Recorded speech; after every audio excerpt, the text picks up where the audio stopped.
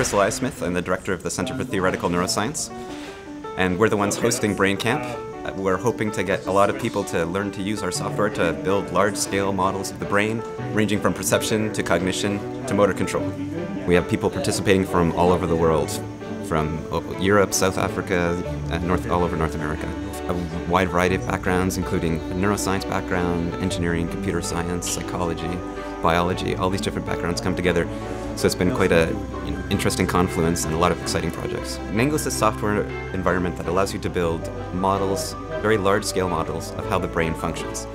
So it gives you methods for putting together individual spiking neurons in order to do some interesting information processing. We also realized that Nengo is just a small part of the bigger picture, and so we have people who have brought a lot of specialized hardware here. So some of it is computers that run more like the brain, some of it is specialized sensors which work kind of the way the eye works or the way the sense of touch works, and some of it is robots, because we really want to be able to bring all of these things together. Take these projects and they'll turn into longer-term collaborations, not only with us but with people in different labs, trying to build up to a much more sophisticated model than could ever be built by a single lab. Just this kind of rapid learning and collaboration has been extremely rewarding to see.